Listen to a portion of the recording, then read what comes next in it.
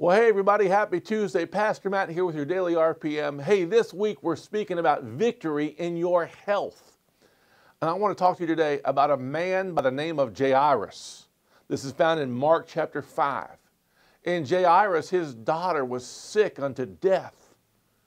And he went to Jesus and he said, Jesus, would you come and heal her? And Jesus said, yes, I will come. It was a 25-mile journey to get from where Jesus was to Jairus' house, 25 miles on foot. And Jairus went, and then he would come back. He would walk 50 miles round trip. And on the way back, people came.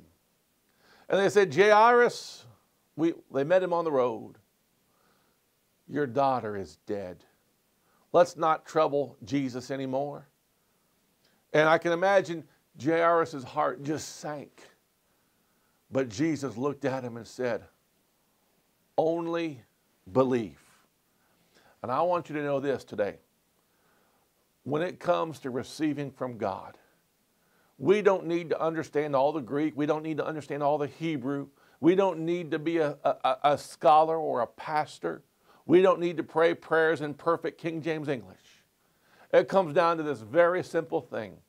Jesus died on a cross, and by his stripes we are healed. And he asks us today, will you believe? He told us in Mark chapter 1, there was only one time it was asked, are you willing? And he said, I am willing. So would you today believe? Because as Jairus said, yes, I'll believe. They continued and they got there.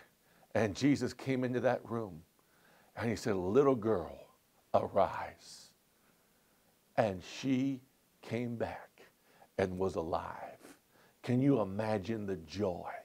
And I want you to know today, this message makes Pharisees mad.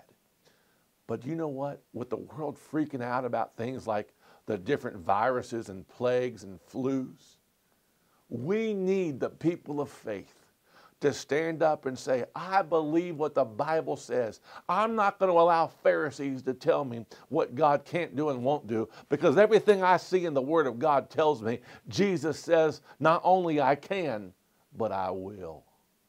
Only believe. I'll see you tomorrow. If you like this video, like and share, and follow my dad on Pastor Matt Ministries.